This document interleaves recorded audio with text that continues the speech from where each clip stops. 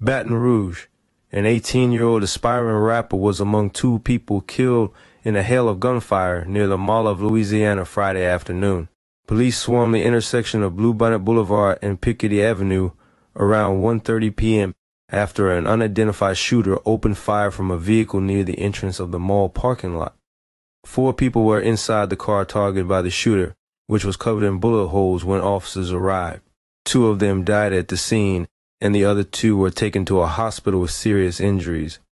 Police said the shooting stemmed from a feud between violent groups.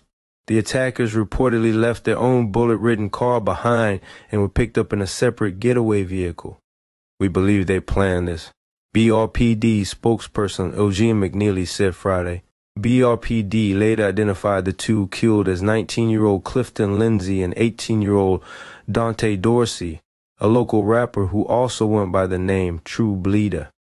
The 2 surviving victims were 21 and 19 years old, police said. Trending news.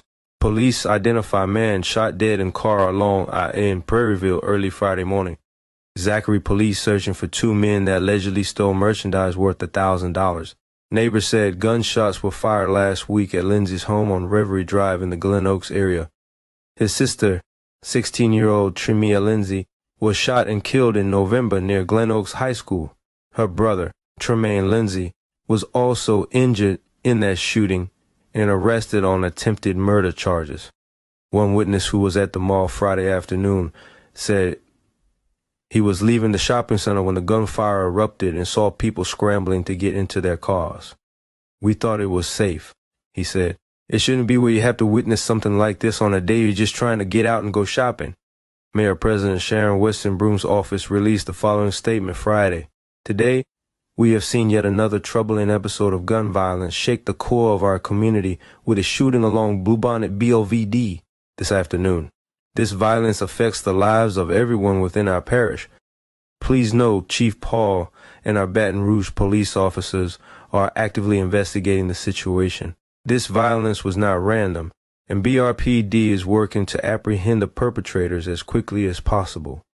These acts of violence will not be tolerated. I'm asking the residents of East Baton Rouge Parish to keep the victims of today's violence in your prayers. Also, be aware traffic in this area is being diverted, and it's best avoid the area if possible. While we work to bring justice to the victims, we must understand that we cannot be controlled by fear. We must work together to identify those committing criminal activity and instill accountability to create a safer community for everyone. Baton Rouge residents deserve to live in a community of peace. I am confident as we band together, we as a community can overcome these challenges for a better future.